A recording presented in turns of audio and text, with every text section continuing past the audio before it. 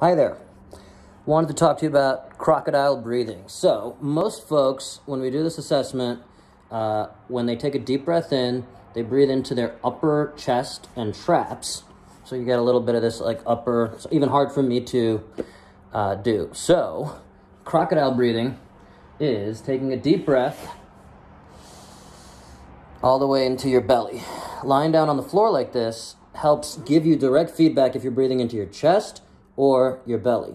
And I put something here on my low back so that you can get a little bit of a visual feedback as to the fact that my belly is expanding all the way through there, 360 degrees into the love handles. Again, crocodiles do this. Crocodile breathing, try it out. Get yourself nice and healthy.